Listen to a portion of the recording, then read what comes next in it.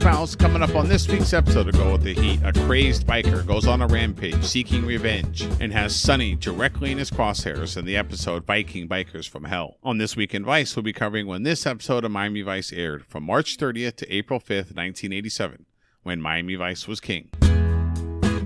In news, way back on This Week in Vice number 38, at the very beginning of Season 3 of Miami Vice, the top movie was The Color of Money. Film stars the one and only Paul Newman, and I mentioned on episode 38 that he would receive his first Academy Award for his role as Fast Eddie. On March 30th, the night finally came. Newman is only the fourth actor to be nominated twice for the same character from two different films. It's a shame it took so long for Newman to win the award after receiving his first nomination for his performance in Cat on a Hot Tin Roof. After countless unforgettable performances, at least the world is finally made right on this night. In music, during this time period, Club Nouveau's cover of Lean On Me will give up the top spot after spending 2 weeks on the top of the Hot 100. Taking over the charts is the song Nothing's Gonna Stop Us Now by Starship. The duet is the theme for the comedy film Mannequin in blah blah blah. Look, I'm not a fan of Starship, and Mannequin is a terrible movie.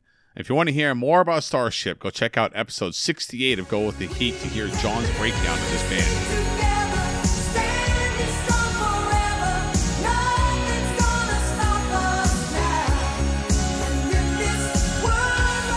In movies, kicking Bruce Willis in the movie Blind Date from the top of the box office is the comedy Police Academy 4: Citizens on Patrol. Starring a lot of the cast from the original film, including Steve Guttenberg, Bubba Smith, and Michael Winslow, the film was nominated for a Razzie and has been generally panned by critics and moviegoers. Unfortunately, there was still 3 more Police Academy movies released after Citizens on Patrol, but this was the last for Steve Guttenberg. And that's everything you need to know that was happening when Miami Vice was king. Be sure to join us on Go With The Heat at gowiththeheat.com. I'd love to hear from you. Email the show gowiththeheat@gmail.com or follow us on Twitter at gowiththeheat. That's all for this week.